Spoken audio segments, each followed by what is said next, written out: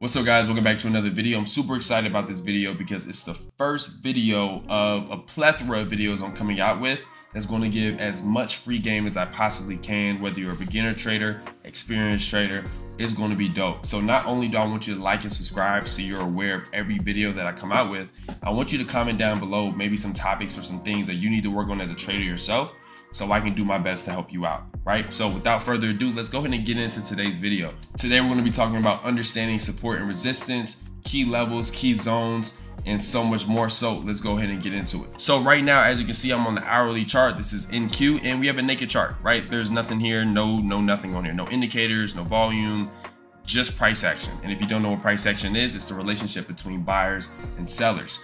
Now, when you see a naked chart like this, at least from my perspective, when I was a beginner, I felt as if, what's the word? It was very chaotic to me. It was like, yo, I just see stuff everywhere. I don't know what's going on. Like, how the heck am I ever going to understand any of this? And if you feel like that right now, don't worry. It's pretty normal. Let's go ahead and get into how we can start breaking this down. We want to make the chaos make sense. Now, I already told you the definition of price action is the relationship between the buyers and the sellers. Now, what I want to do with that relationship is find consistencies. And what I mean by consistencies is being able to find where the price action is repetitive, right? So, and that's honestly how we will be able to identify support, identify resistance, identify key levels, right? So let's go ahead and get into it.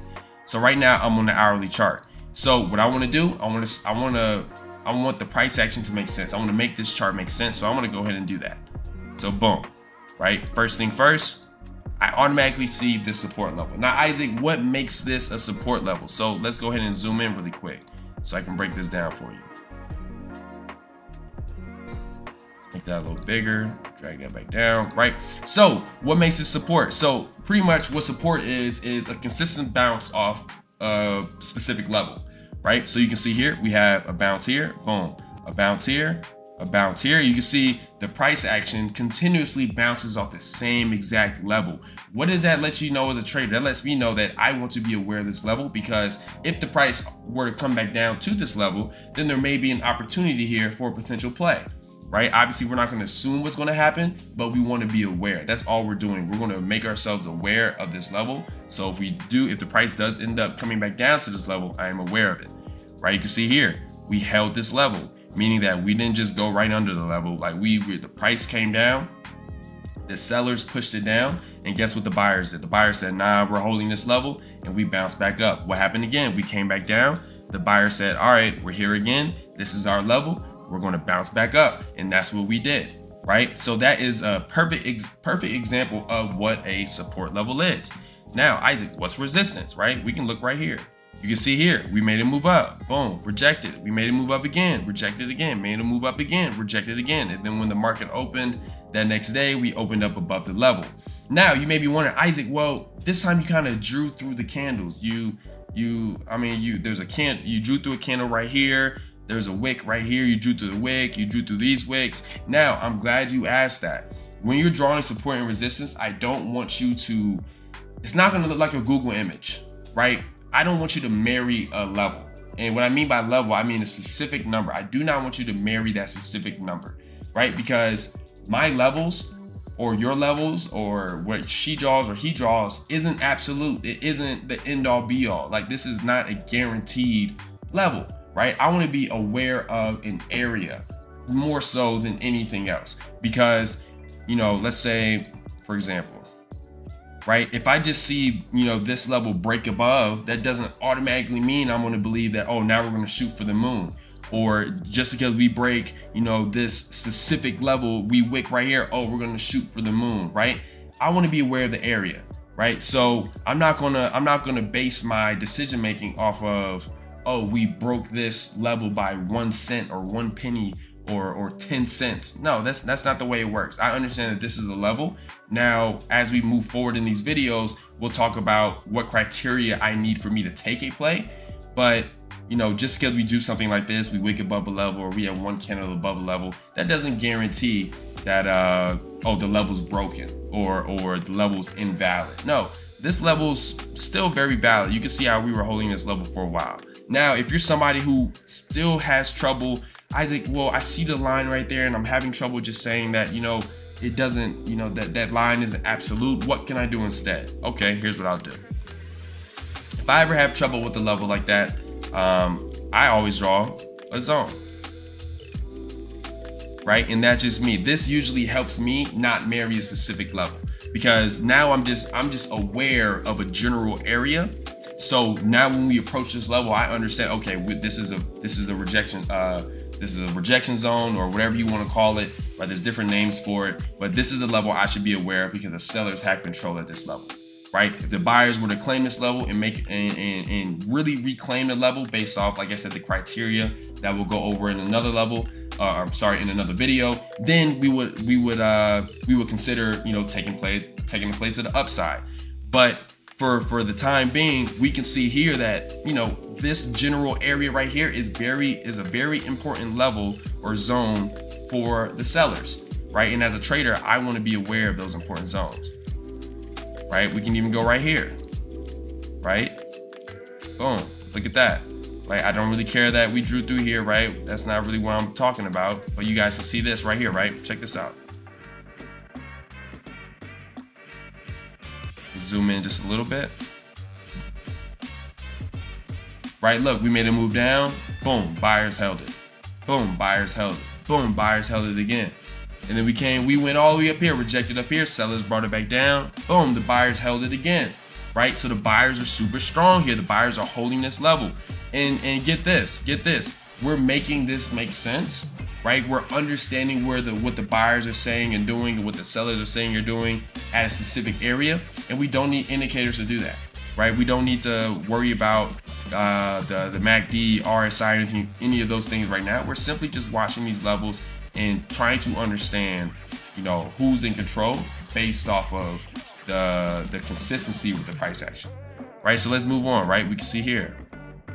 Like we have a double top action, right? We had a rejection here, boom. Buyers brought it up, sellers brought it down. Buyers tried it again, sellers brought it down again, right? So boom, I want to be aware of this level, especially because you can see here it's a high.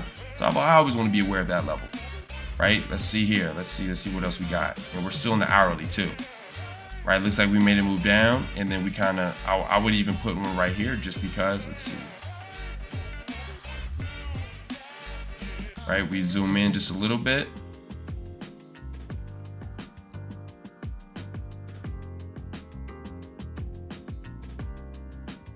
Right, we zoom in, you can see here, check this out. We were holding this level, almost had like a descending triangle look, right? I wouldn't necessarily play that, if, to be honest. I don't really like this price action, but you can see here, right? We have support here where we, bam, wick. We held that level, right? Made a move up, rejected off this top, and then came down, held that level again, and then look right here, boom, we made that same support level now a resistance level, right? Just so we're seeing these consistencies with these levels. We're seeing why these levels are important, right? We're seeing why we should pay attention to these levels. Right? Let's stay on the hourly for a little bit so we can and then just go back in time and really just practice doing this and getting these reps in. Right, let's look at this. Looks like do we have something right here? We made it's a little choppy right here. It's a little choppy. I don't really like that. And what I mean by choppy is when we just kind of have price action just kind of everywhere. There's no really defined direction. Like for example, if I put it right here, right, like I'm okay with that, but not the way it looks right here. I would more so, just so I don't confuse myself, so so the chart always remains clean, I'd put a zone right here. That would make me feel good, right? Because now look what I can say, right? Because like I said, we're not going to marry a level. We're not going to say, oh, this specific number is the number and there's nothing else, right? I didn't like that level. It looked a little choppy. So you know what I did? But I understood that this level, there was some importance here because look, not only do we have one rejection, we have another rejection, another rejection, another rejection here. Just looking at these candles, we make a move down, and then we just start chopping right here in the zone. But you can see here, we zoom in a little bit, right? We zoom in, you can see here, right? Rejection, rejection, rejection, rejection, right? Rejection again. We broke it, right? We retested it. Now we made it a support level, and then we continued on our way up, and then eventually brought us into our next phase. But you can see here how right?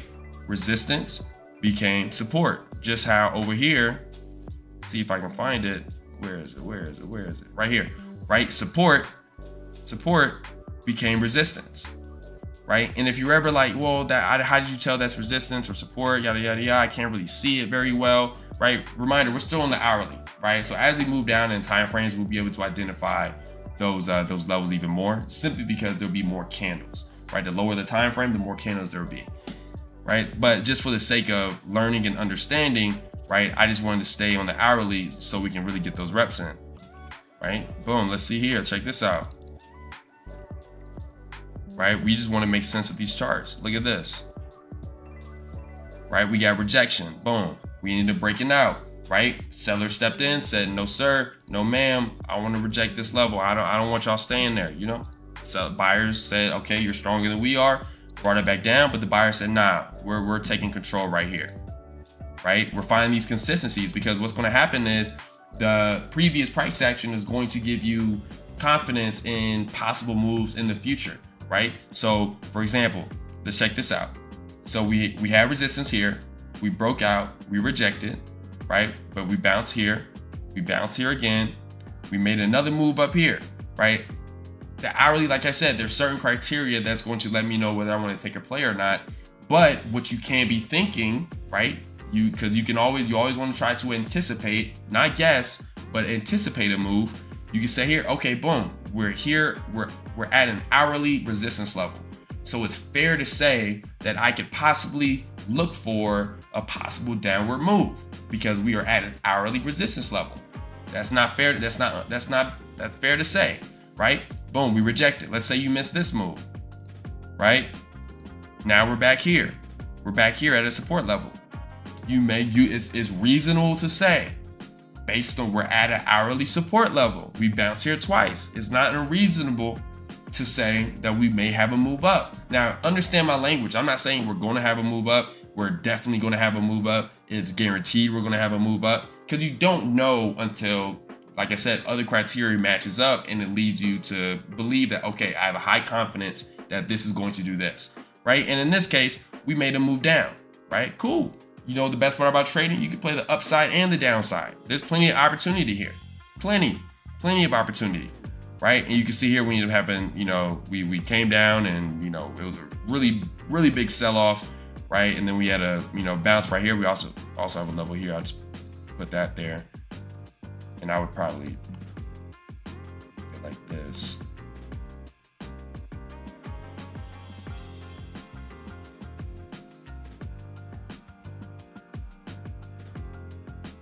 Right, you can see that resistance, and then that resistance level became a support level, right? You're seeing the consistencies now. Remember, consistencies, right? But let's say, but even here, we dumped at this level here, right? Came down, bounced off of here, and look where we held, right? Boom, we broke out, or we went right back above the same level, and we held that level. You know what's fair to say? We're holding a support level. It's fair to say that we may be looking at a move up. So let me try to anticipate a move up here, right? So you're getting what I'm saying now, where we're finding those consistencies, right? Let's move down, right? We're going to talk about this in another video, but I just can't help it, right? Look at that trend line, right? Trend line support, right? We bounce here, boom, bounced here, boom, bounced here, bounced here, bounced here, bounced here, right, into this resistance level, then finally broke out the resistance level, right? So we're seeing, look, it's all about consistency. We saw we consistently bounce off the same level. Therefore, I want to be aware of that level no matter what, right? Right here, let's see. Let's look. This looks chaotic right now, but let's clean it up a little bit. Boom. I like to say we have a zone right here where we have some resistance, right? Isaac, well, where do you see that? Well, let's break it down. Look, we got resistance here. Boom. Resistance, right? That's 2 rejections so far. 3 rejections, 4 rejections, right? It gets choppy. It's okay. The chart's not always going to look like a Google image, right? Accept that, right? If some of you guys go on Google, type in triangle pattern, and if it doesn't look exactly like that, it's not a triangle pattern. That's not necessarily the case, guys, right? Don't marry these Google images, right? The chart's not always going to look so clean, but you have to understand, as long as you understand the relationship and the consistencies between the buyers and the sellers, then you're good to go. But you can see here we have that series of rejections, choppiness. Then what? Look at this. We bounce off the same level that was the resistance level. Then we bounce again. Then we bounce again. And then here we bounce off the trend line support and the zone, right? So now that gives us 2 reasons why we should believe it can go up, right? And we haven't even gotten to the lower time frames, right? So we're finding the reasons why these plays may be valid, or are these potential setups. And we're not, like I said, no indicators, no anything. We're just finding these consistencies, right? Let's see. Let's move on back. Let's move on back. We have anything right here? I think we do. We had to move down here. We had a false breakout here. As you can see here, we reclaimed, right? And we'll talk about how to identify a false breakout or false breakouts in future videos. But you can see the consistency here, right? We bounced here, rejected, rejected, rejected, right? Came back down, reclaimed, we bounced again. Then we fell through, but what do? We retraced back up, we retested. What do we ultimately do again, right? Because we have many examples of this happening already, right? Where support became resistance, right? And then we made a move up, and then we rejected the same level back here, then the same level again, right? Then we made a move, boom. Now we're here again with another example. We have resistance here. Now we have support. Now we have support. Now we have support, right? So that's what it's all about. It's about being able to, at least in the beginning, because don't get me wrong, this is very, very basic, beginner friendly information, right? But this is where you have to start. This is where you have to start. This is where I started. So with all that being said, what you want to do moving forward is practice. Do exactly what I did in this video and practice, practice, practice, practice. Go back in time. Go from stock to stock, ticker to ticker, and practice finding these levels. What you want to do is develop an eye for it. And what I mean by developing an eye for it is you want to be able to identify these things relatively easily. You don't want to have to only, you don't want to only be able to see these things after the market's closed. You want to get to the point where you can see it very quickly, and then also be able to see it when the market's developing, when the price action is developing, when these levels are forming. But that's all I got for this video. Do me a favor, if you enjoyed it, please like and subscribe. I really want to get all this information out to you guys. I got so much more coming. Leave a comment down below if you have anything in particular that you want me to go over. I'll be happy to do that for you, and I will see you guys in the next video.